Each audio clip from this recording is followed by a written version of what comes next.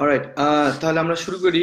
আজকের আমি প্রথমে তো বললাম যে আমার সম্পর্কে আর কি, যে আমি হচ্ছি ডেটা সায়েন্টিস্ট, অ্যাসুরিয়নে কাজ করতেছি এবং এট দ্য সেম টাইম আমি এডিটোরিয়াল অ্যাসোসিয়েট হিসেবেও কাজ করতেছি মিডিয়ামে, যেখানে আমি প্রচুর এডিটর অ্যাসোসিয়েট বলতে যেখানে আমি মানে মেশিন লার্নিং ডেটা সায়েন্সের আর্টিকেল গুলো রিভিউ করি এবং মানে পাবলিকেশনের আগে এটা। এবং আমি একটু ব্রিফলি যদি বলি, সেটা হচ্ছে আমি ব্যাচেলর এবং মাস্টার্স কমপ্লিট করছি জাহাঙ্গীরনগর ইউনিভার্সিটি থেকে, জিওলজি থেকে। তারপরে আমি 2013 সালে ইউএসএ তে চলে আসি। সেখানে আমি ইউনিভার্সিটি অফ মেমফিস থেকে কম্পিটিশনাল জিওফিজিক্সে পড়াশোনা করি। তো আমার মূলত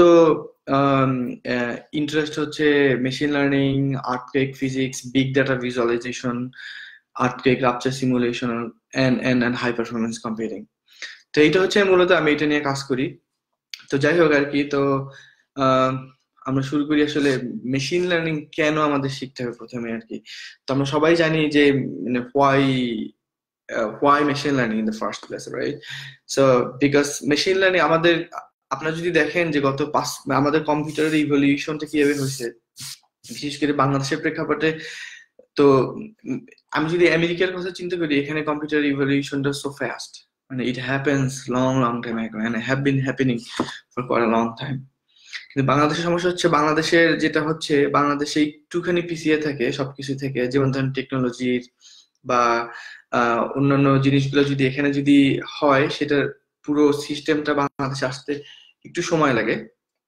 তো সেটার জন্য তো এই ক্ষেত্রে যেটা হয়েছে, দেখা যাচ্ছে ইউএসএ বা পাশ্চাত্য বিশ্বে মেশিন লার্নিং বা ডেটা সায়েন্স নিয়ে যতখানি না অগ্রসর হয়েছে, বাংলাদেশ তার চেয়ে অনেক বেশি পিছিয়ে আছে। হ্যাঁ, বাংলাদেশে কিছু কাজ হচ্ছে মেশিন লার্নিং এর উপর অনেক, বিশেষ করে বাংলাদেশে কিন্তু বেশ বড় বড় কোম্পানি আছে, যেমন ধরেন বসুন্ধরা কিংবা স্কয়ার কিংবা আরো বড় এনজিএস গ্রুপ বা আরো বড় বড় গ্রুপ গুলো আছে। আমি একটু অবাকই হচ্ছি যে এত বড় বড় কোম্পানি গুলো মানে তারা এখন তাদের কাছে প্রচুর ডেটা আছে, তারা এখনো ওই ডেটা ভিত্তিক বা ডেটা ড্রিভেন কোনো ডিসিশন এখনো নিতেছে না। সো এটা খুবই দুঃখজনক। তো যাই হোক, তো এই জিনিস সবাইকে আমি জানানোর জন্য যে এখন আমাদের সময় মেশিন লার্নিং নিয়ে কাজ করার কিংবা আমরা ডেটা সায়েন্স নিয়ে কাজ করার, এটার জন্য এক্সপার্টিস দরকার, কিন্তু তার চেয়েও বড় বিষয়টা দরকার হচ্ছে আমাদের আগ্রহ, আমাদের সদিচ্ছা। তো আমরা যেটা করবো আর কি, তো মেশিন লার্নিং এর সবচেয়ে বড় যে সুবিধা হচ্ছে ফিউচার প্রেডিকশন। তো ফিউচার প্রেডিকশন নিয়ে যদি আমরা আলোচনা করি, তাহলে প্রথমে বলতে আমরা কি ধরনের ফিউচার প্রেডিকশন করতে পারবো। তো এটা পুরোপুরি ডিপেন্ড করে আপনার বিজনেস কিংবা হচ্ছে আপনি যে সেক্টরে কাজ করতেছেন তার উপর। যেমন ধরেন আমি একটা ব্যাংকে কাজ করতেছি এখন, মানে আমি হচ্ছে একটা ব্যাংকের মালিক ধরেন। হ্যাঁ, আমি ব্যাংকে কি করে, মানুষকে লোন দেয় এবং সে মানুষকে সাহায্য করে, কিন্তু সবাই তো আর লোন ফেরত দিতে পারে না, তাই না? কেউ কেউ অনেক সময় লোন ডিফল্ট হয়, লোন দিতে পারে না। তো যারা লোন দিতে পারে তারা যারা লোন ফেরত দিতে পারে তাদের ইন্টারেস্ট থেকে ব্যাংকের রেভিনিউ জেনারেট হয়, ব্যাংক গ্রো করে, রাইট? কিন্তু মানে আমরা কিভাবে মানে আগেই জানতে পারবো যে যাকে আমি লোন দিচ্ছি সে আমার লোন দিতে পারবে কিনা, রাইট? সো এটা হচ্ছে ফিউচার প্রেডিকশন। যেমন 1 থেকে 5 বছরের জন্য আপনি তাকে লোন দিচ্ছেন, সে 2 বছর পরে লোন ফেরত দিতে পারবে কিনা সেটা আমরা জানি না। কিন্তু আমাদের কাছে যদি অনেক ডেটা থাকে, কারণ ব্যাংকগুলো অপারেট করছে, ব্যাংকের কাছে ডেটা আছে, কারা লোন দিতে পারছে কারা লোন দিতে পারে না, তাই না? তো ওর উপর ভিত্তি করে আমরা কিন্তু একটা মেশিন লার্নিং এর একটা মডেল ডেভেলপ করতে পারি, বা আমরা ডেটা গুলো অ্যানালাইসিস করে আমরা বলে দিতে পারি, হ্যাঁ এই ভদ্রলোক এই গ্রুপের মধ্যে পড়েন যারা হচ্ছে আগে লোন দিতে পারছে, সো আমি তাকে যদি লোন দিতে চাই তাহলে আমাকে এই ক্রাইটেরিয়া অবলম্বন করতে হবে বা এটা করতে হবে। সো আমরা যদি এর আগে থেকেই সতর্ক হতে পারি আমাদের বিজনেসের ক্ষেত্রে, তাহলে আমরা তো রেভিনিউ জেনারেট করতে পারবো এবং ওয়াইজ ডিসিশন নিতে পারবো। এটা একটা বিজনেসের এক্সাম্পল গেল। আপনারা যদি আমাদের ডেইলি সাইন্টিফিক এক্সাম্পল গুলো দেখেন, যেমন ধরেন বাংলাদেশে কিন্তু অনেক ধরনের রোগ হয় সিজনাল, না? যেমন ধরেন মানে ম্যালেরিয়া বা কলেরা কিংবা চিকুনগুনিয়ার এক সময় প্রাদুর্ভাব হয়েছিল। আমরা যদি এই যে নেটওয়ার্ক অ্যানালাইসিস বা হচ্ছে মেশিন লার্নিং ব্যবহার করতাম বা প্রেডিক্টিভ অ্যানালাইসিস ব্যবহার করতাম, তাহলে এই ধরনের রোগগুলো অনেকাংশেই সম্ভব হবে যা রোধ করা। যেমন ধরেন আমরা কি বলতে পারবো যে এই গরমে বাংলাদেশে বাংলাদেশে বাংলাদেশে আর কি বাংলাদেশে যেমন ধরেন এই কি বলে চিকুনগুনিয়া রোগ হবে কিনা এই সপ্তাহে বা এই মাসে, তাহলে আমরা কিভাবে কাজ করব।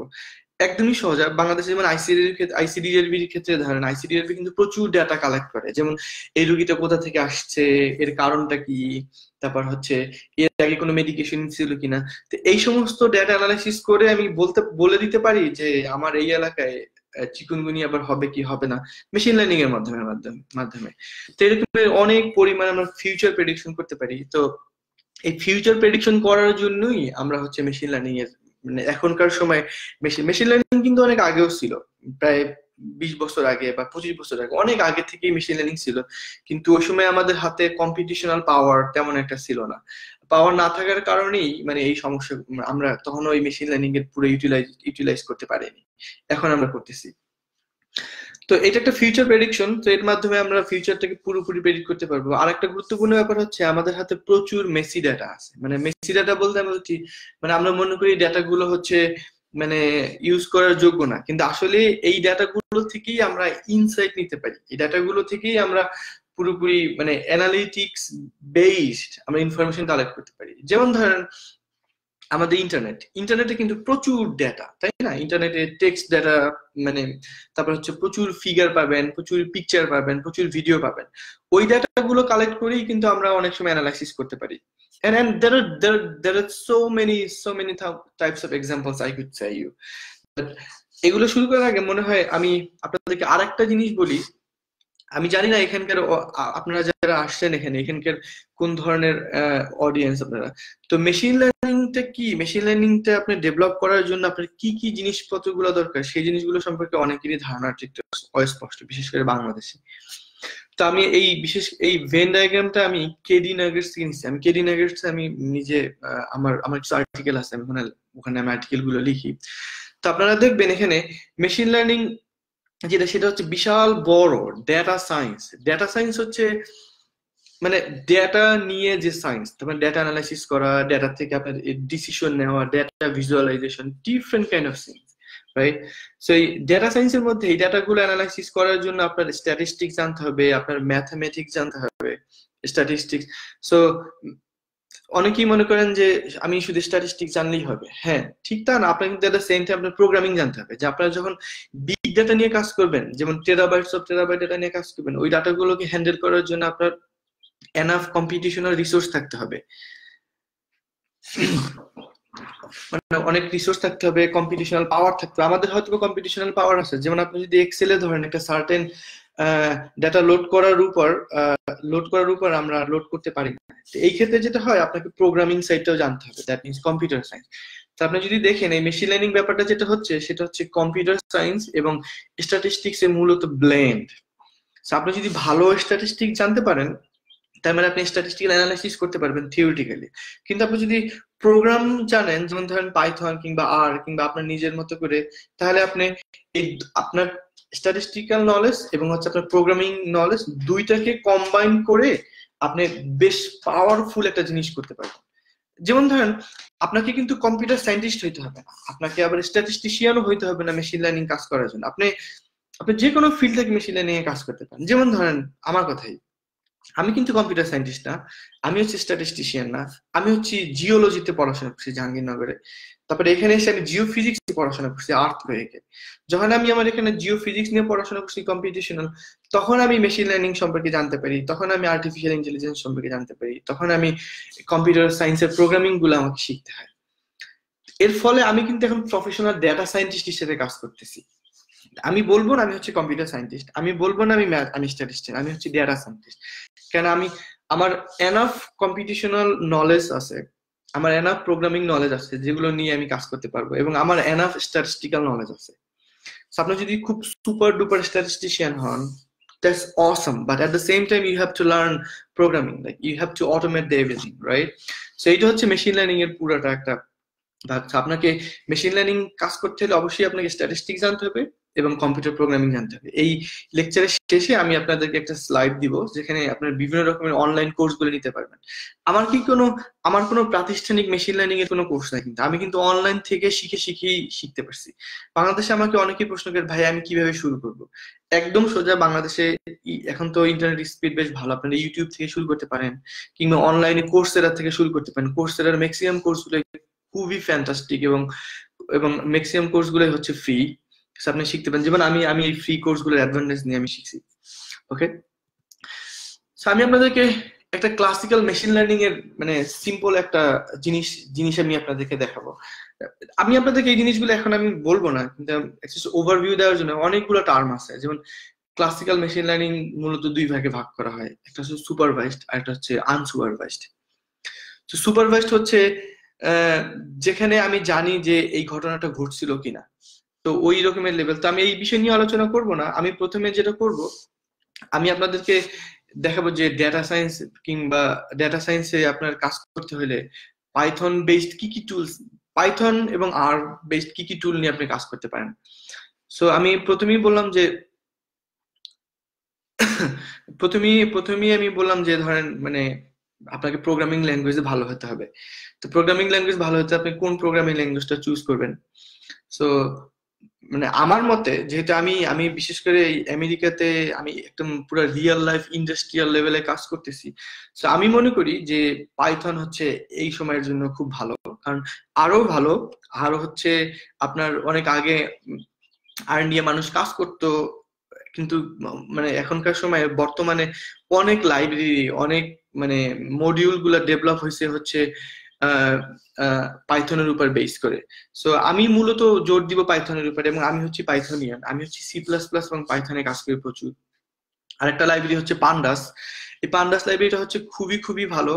আপনারা এখানে মানে পান্ডাটা হচ্ছে মানে ডেটা সায়েন্সের জন্য খুবই ভালো। আমি লিঙ্ক দিয়ে দিব, পান্ডাটা আপনি কোথা থেকে শিখতে পারেন। নামপাইটা হচ্ছে নিউমেরিক্যাল পাইথন, এটা অবশ্যই লাগবে। যেমন ম্যাক্সিমাম পাইথন লাইব্রেরি গুলো নামপাইয়ের উপর বেস করে, আর ডাটা সায়েন্সের উপর প্যান্ডা। সো সাইকিট-লার্ন হচ্ছে মেশিন লার্নিং এর অ্যালগোরিদম গুলো নিয়ে এখানে আলোচনা করা হয়। টেনসরফ্লো তো আছে। তো আমি এই লিঙ্কটা আমি প্রেজেন্টেশন পুরোটাই আমি আপনাদের কাছে শেয়ার করবো, আপনারা এখান থেকে নিতে পারেন। তারপরে লিঙ্ক গুলো অটোমেটিক। এখন দেখা যাক যে কোন মানে কি কি কোর্স গুলো আমরা যদি শিখতে পারি। যেমন আমি আগামী সপ্তাহে আমি আপনাদের একটা প্র্যাকটিক্যাল এক্সাম্পল দেখাবো, যেমন কিভাবে আমরা লোন প্রেডিকশন করতে পারি। তো আমি মনে করি ওই প্র্যাকটিক্যাল এক্সাম্পল দেখানোর আগে আপনারা যদি একটু বেসিক পাইথন কিংবা বেসিক স্ট্যাটিস্টিক্স যদি জানেন, তাহলে আপনাদের জন্য সুবিধা হয়। প্রথমে আমি এই কোর্সটার কথা আমি বলবো অবশ্যই আপনাদেরকে, যে ইউডেমির একটা Python for data science and machine learning boot camp. এই কোর্সটা আমি সবাইকেই রেফার করি, কিন্তু এই কোর্সটা একটু ঝামেলা হচ্ছে। এই কোর্সটা আপনারা যদি নিতে চান তাহলে আপনাদেরকে $10 দিয়ে কিনতে হবে।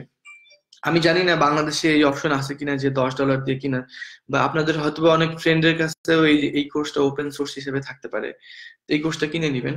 আর আপনারা যদি বেসিক স্ট্যাটিস্টিক্স জানতে চান, কোর্সেরাতে খুব ভালো একটা কোর্স আছে, university of Amsterdam teacher professor এটা নিয়ে থাকেন, সেটা হচ্ছে বেসিক স্ট্যাটিস্টিক্স।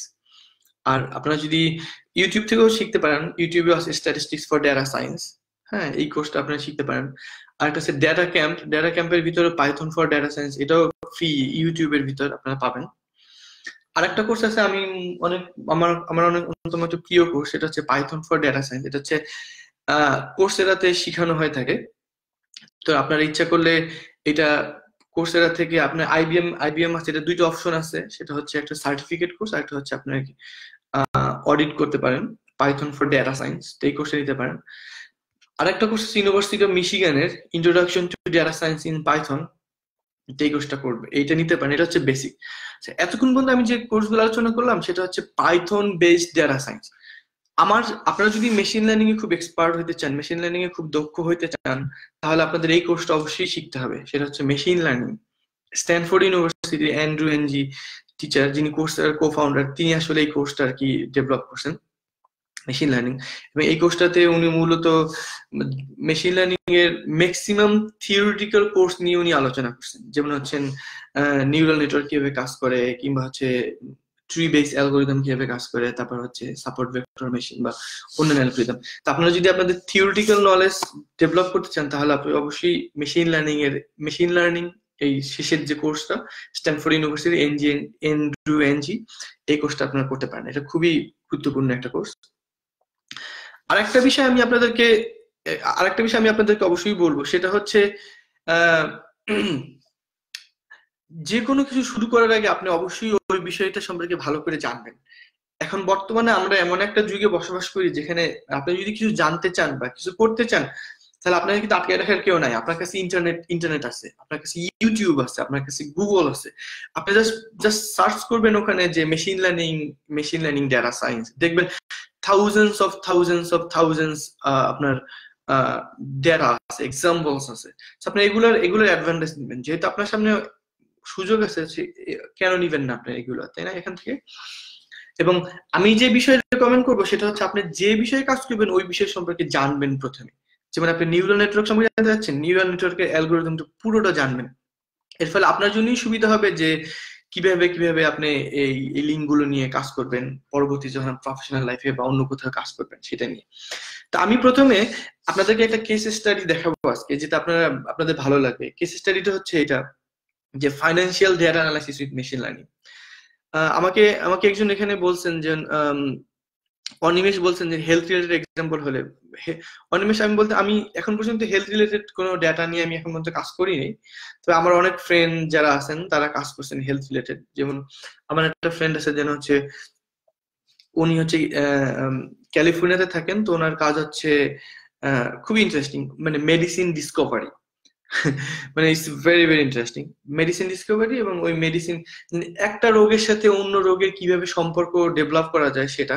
যেমন ধরেন আমার সিম্পল মাথা ব্যথা করতেছে, আমার মাথা ব্যথা হচ্ছে নর্মাল ঠান্ডার কারণে, আর একজনের মাথা ব্যথা হচ্ছে তার তার ফর এক্সাম্পল অন্য কারণে, যেমন থাইরয়েডের হরমোন তার লেভেলে খুবই কম, সেই কারণে হতে পারে। তার দুইটা ডিফারেন্ট কজ, সে দুইজনের কিন্তু মাথা ব্যথা হচ্ছে, কিন্তু এই দুইটাকে কম্বাইন করে করে কিভাবে ওরা মেশিন লার্নিং এর মাধ্যমে, নেটওয়ার্ক অ্যানালাইসিস এর মাধ্যমে ওরা ডেভেলপ করে যে এইটার কারণ হচ্ছে থাইরয়েডের হরমোন লেভেল কম, এবং এর কারণ হচ্ছে আপনার কোল্ড হয়েছে তাই মাথা ব্যথা করতেছে।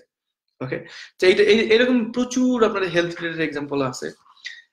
তো আমি আপনাদেরকে প্রথমে এই ফাইন্যান্সিয়াল ডেটা অ্যানালাইসিসটা নিয়ে দেখে, এটা হচ্ছে আমার নিজের একটা আর্টিকেল, আমি এখানে লিখছিলাম অনেক আগে, এবং এটা সম্পর্কে আমি ইউনিভার্সিটি অফ মেমফিসও আমি একটা ওয়ার্কশপ ডেভেলপ করছিলাম, সেখানে আমি এটা লেকচার দিছি। তো এই কোর্সটা আপনারা এখানে পাবেন। তা আপনারা যদি এখানে যান, financial data analysis with machine learning, তো এখানে আপনারা বুঝতে পারবেন যে লোন এলিজিবিলিটি প্রেডিকশন আর কি। প্রসেসিং 1। ওকে, তো এখানে আমরা যদি দেখি, যেমন এই পুরো ডেটার কাজ হচ্ছে, যেমন ধরেন আমি আপনাদেরকে সিম্পল একটা এক্সাম্পল দেখাই।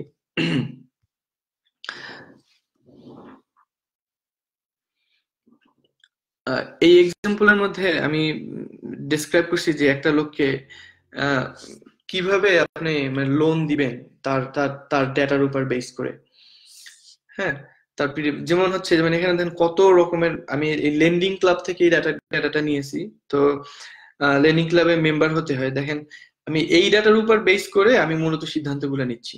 যেমন কত টাকা সে লোন দিতে চাচ্ছে, তার ফান্ডেড অ্যামাউন্ট কি রকমের, তার হোম ওনারশিপ কি রকমের, অ্যানুয়াল ইনকাম কি রকমের, পেমেন্ট প্ল্যান কি রকমের, তারপর হচ্ছে আপনার মানে টোটাল নাম্বার অফ পেমেন্ট কি রকমের, এরকমের মানে মানে অনেকগুলো ডেটা পয়েন্ট নিয়ে তারপর আমি কাজ করতেছি। মূলত এই এতগুলো ডেটা সমন্বয়ে আমি একটা প্রেডিক্ট করব যে whether this guy would be good for মানে loan or not, right? So এইগুলোর এরকম ভাবে কাজ করতে পারেন। এই জন্য দেখেন মানে প্রচুর ডেটা, তো আমি এখানে অলমোস্ট প্রায় 1 মিলিয়ন এক্সাম্পল নিচ্ছি আর কি। তো 1 মিলিয়ন ডেটা পয়েন্ট হ্যান্ডেল করার জন্য, এবং প্রত্যেকটা ডেটা পয়েন্টের আপনার 151টা করে ফিচার আছে, হিউজ ডেটা, রাইট?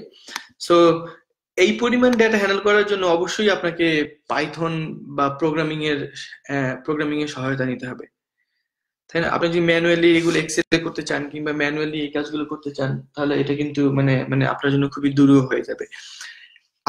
আমার মনে হয়, এখনো মনে হয় বাংলাদেশের কিছু কিছু ইন্ডাস্ট্রি তারা হয়তো বা এরকমের প্রোগ্রামিং বেসড কাজ করে শুরু করছেন, বাট এটা খুবই সুসংবাদের বিষয়, কিন্তু আমাদের আরো বেশি করে সামনে এটা নিয়ে কাজ করতে হবে আর কি। তো আমি আপনাদেরকে নেক্সট সপ্তাহে এই পুরো ডেটা সেটটা নিয়ে কিভাবে আমি কোথা থেকে ডেটা সেটটা আমি নিছি, এই এই আপনার ফর এক্সাম্পল আমি এখানে কিন্তু লিঙ্ক দিয়ে দিছি ডাটা কোথা থেকে আপনি কালেক্ট করবেন।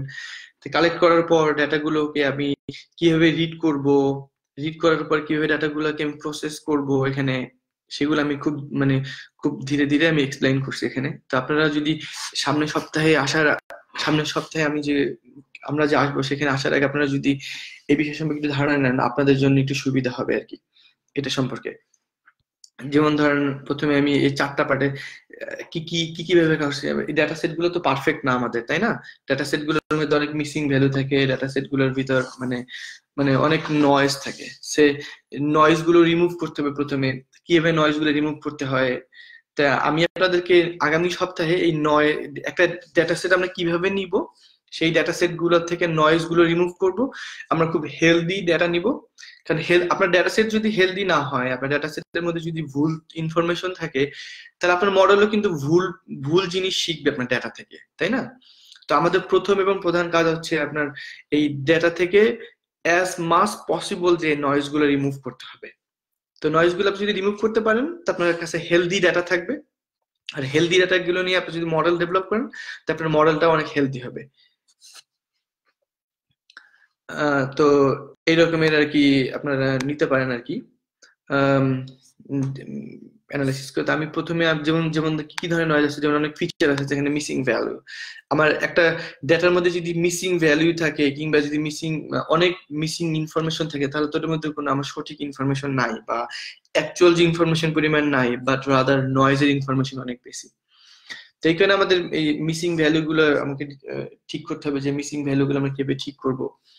তারপর হচ্ছে আরেকটা ব্যাপার যেটা হচ্ছে কনস্ট্যান্ট ফিচার গুলো, মানে এরকম আপনারা স্ট্যাটিস্টিক্স যদি বেসিক ধারণা থাকে, আপনারা স্ট্যান্ডার্ড ডিভিয়েশন যেগুলো জিরো সেগুলো রিমুভ করতে হবে। আমি অনেক মানে স্ট্যাটিস্টিক্যাল টার্ম চেষ্টা করবো অ্যাভয়েড করার জন্য। তো নেক্সট লেকচারে আমি আপনাদেরকে এই জিনিসগুলো দেখাবো যে কিভাবে আপনারা এই কাজগুলো করতে পারেন স্টেপ বাই স্টেপ, যাতে আপনাদের মাথায় মানে এই জিনিসগুলা নিতে পারেন আর কি। তো তো এই আর কি ব্যাপারটা। তো এরপরে আপনার যদি কোনো কোয়েশ্চেন থাকে আপনারা এই ফোরামে লিখবেন, এবং আপনার ফ্রেন্ডদেরকে জানাবেন, যারা যদি কেউ যদি ইন্টারেস্টেড হয়। অনিমেষ অবশ্য বলতেছেন হেলথের ব্যাপার, কিন্তু আমার আসলে নিজের কোনো হেলথ ডাটা নিয়ে কাজ করি না। আমি মূলত কাজ করি হচ্ছে, আমার যে অভিজ্ঞতা সেটা হচ্ছে আমি ফ্রড ডিটেকশন নিয়ে কাজ করি, কিভাবে ফ্রড আইডেন্টিফাই করতে হয়। তো এই জিনিসগুলো নিয়ে তো আমি যদি কখনো কখনো কোনো সময় কোনো একটা হেলথ এক্সাম্পল ডাটা পাই, তো আমি সেটা নিয়ে আর কি কাজ করবো আর কি। তো এই হচ্ছে আজকের লেকচার। আপনাদের যদি কোনো কোয়েশ্চেন থাকে আমাকে এখানে জানতে পারেন। অনিমেষ একটা কোয়েশ্চেন করছেন যে আমার জানা মতে হেলথ সেকশনে এই ধরনের কাজ কেউ করে না। ওকে, বাট আমি জানি না আপনি কিসের কথা বলতেছেন। সম্ভবত আমি যে এক্সাম্পলটা দিয়েছি সেটার কথাই বললেন, যে আহ, যে মেডিসিন ডিসকভারি, রাইট? সেটা নিয়ে আমেরিকাতে মানে বিশেষ করে ক্যালিফোর্নিয়ার প্রচুর স্টার্টআপ আছে যারা কাজ করেন, এবং একটা বিভিন্ন রোগের লিঙ্ক দিয়ে আপনি নেটওয়ার্ক অ্যানালাইসিস বা গ্রাফ থিওরি দিয়ে এই জিনিসগুলো করা সম্ভব আর কি। তো এইটা। এরপরে সোনিয়া নাসরিন কিছু কমেন্ট করেছেন যে এদেশে ডেটা কেউ শেয়ার করে না, তাই আমরা তরুণরা অনেক ভালো ও বিশ্বমানের কাজ করতে চাইলেও ডেটার অভাব ও গাইডলাইনের অভাবে। এটা একদম ঠিক বলছেন। আমি যখন জাহাঙ্গীরনগরে পড়ছি এবং আমার থিসিস নিয়ে কাজ করছি, তখন তখন আমার এই এই সমস্যাগুলো হয়েছে। আমি বিভিন্ন জায়গা থেকে জিওফিজিক্যাল ডাটাগুলো কালেক্ট করতে পারি নাই, কিন্তু সমস্যা নেই। আপনি মেশিন লার্নিং এর ডাটাগুলো বিশেষ করে আপনি ইউএস এর ওয়েবসাইট গুলোতে যাবেন, বিভিন্ন রিপোজিটরি আছে, এখান থেকে আপনি কালেক্ট করতে পারবেন ডাটাগুলো নিয়ে। এখানে আছে, আপনাদের শিখতে পারবেন অ্যাটলিস্ট। কিন্তু শেখার পর আপনি আপনি যদি রিসার্চ কোলাবোরেশন করতে চান কোনো ইনস্টিটিউশন বা কোনো প্রতিষ্ঠানের কাছে, আপনি তাদেরকে বলবেন যে আমরা যদি এইভাবে এইভাবে কাজ করি, আমাদের এটা সুবিধা আছে, আমি এইরকম এরকম এক্সপার্টিস আপনাদেরকে দিতে পারবো। হয়তোবা তারা শুনতেও পারেন। এটা লোকাল ডাটা দেয় না, এটা খুব বাজে সবাইকে। তো আপনাদের কোনো কোয়েশ্চেন থাকলে আপনারা এই কমেন্টে লিখতে পারেন। এখন আমি হয়তোবা চেষ্টা করবো মানে অ্যান্সার দেওয়ার জন্য এই মুহূর্তে। আমি হয়তোবা সব অ্যান্সার আমার কাছে নাও থাকতে পারে, কিন্তু আমি চেষ্টা করব। আর যদি কোনো অ্যান্সার না থাকে তাহলে আমি নেক্সট সপ্তাহে আমি আপনাদের জন্য এই ফাইন্যান্সিয়াল ডেটা অ্যানালাইসিসটা কিভাবে করতে হবে সেটা একদম আমি আপনাদেরকে প্র্যাকটিক্যাল এক্সাম্পল দিব যে এটা দিয়ে আপনি কিভাবে একটা মডেল ডেভেলপ করতে পারেন এবং মডেলের মাধ্যমে আপনার মডেলটা প্রেডিক্ট করতে পারে। তো যদি কোনো কোয়েশ্চেন না থাকে তাহলে আমি আজকে এখানেই মানে নতুন লেকচারের জন্য কি কি টপিক নিয়ে প্রেজেন্টেশন নিতে হবে সুরেশ সুমনা কোয়েশ্চেন করছেন। সেটা হচ্ছে আমি মূলত আপনাদের কাছে বলবো যদি আপনাদের কোনো প্রোগ্রামিং নলেজ না থাকে তাহলে আপনারা পাইথন সম্পর্কে একটু জেনে আসবেন যে আমি লিঙ্কগুলো যেগুলো শেয়ার করবো ফেসবুকে সেগুলো সম্পর্কে, এবং আপনাদের কিছু যদি বেসিক স্ট্যাটিস্টিক্স সম্পর্কে ধারণা না থাকে তাহলে এই সপ্তাহে আপনারা চেষ্টা করবেন বেসিক আমি যে কোর্সগুলো দিলাম সেই কোর্সগুলো থেকে 2-1টা কোর্স সিলেক্ট করে আপনারা চেষ্টা করবেন যে বেসিক স্ট্যাটিস্টিক্স এর নলেজ নেওয়ার জন্য এবং হচ্ছে বেসিক পাইথনের কোর্স পাইথন ধারণা নেওয়ার জন্য, কারণ আলটিমেটলি আপনাদের এই জিনিসগুলো সম্পর্কে জানতেই হবে আর কি। তো যেহেতু আমি আর কোনো কোয়েশ্চেন দেখতে পাচ্ছি না এখানে, তো আমি আমি আমি লাইভ ভিডিও এন্ড করে দিব। এরপর যদি কোনো কোয়েশ্চেন থাকে এখানে আপনারা পোস্ট করবেন, আমি চেষ্টা করবো আপনাদের প্রশ্নগুলোর উত্তর দেওয়ার জন্য। তো আমি আপনাদেরকে আবারও ধন্যবাদ জানাচ্ছি, আপনারা এখানে আসছেন আপনারা কষ্ট করে, আমি খুবই খুশি যে কিছু লোকজন আসছেন এবং এবং আপনারা এখানে জানতে আসছেন, সেটা খুবই খুবই এনকারেজিং ব্যাপার। আপনারা যদি আসেন এবং আপনারা যদি আপনাদের ফ্রেন্ডদের কাছে শেয়ার করেন ব্যাপারগুলো সম্পর্কে আরো বেশি ভালো হবে। সবাইকে অনেক ধন্যবাদ।